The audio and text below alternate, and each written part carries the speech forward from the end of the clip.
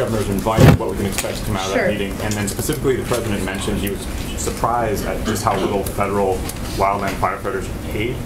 What would the administration do about that? Well, one, we could pass a federal minimum wage, which would represent a higher wage than it seems the firefighters are getting. But certainly he will continue to advocate for additional support and assistance for the men and women serving as firefighters around the country. Let me give you a sense of the governors coming. So the meeting first will focus on how the federal government can improve wildfire preparedness and response efforts, protect public safety, and deliver assistance to our people in times of urgent need. As a former local elected official himself, maybe he will always feel that way in his heart, I think.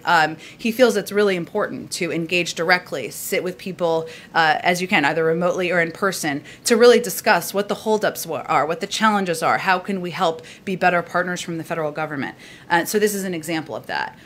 Governor Kate Brown, Governor of Oregon, Governor of California Gavin Newsom, Governor of New Mexico Michelle Lujan Grisham, Governor of Wyoming Mark Gordon, Governor of Colorado Jared Polis, Governor of Utah Spencer Cox, and Governor of Nevada Steve Sisolak will be the governors who will be in attendance. That Governor Little and Governor Gianforte are not invited?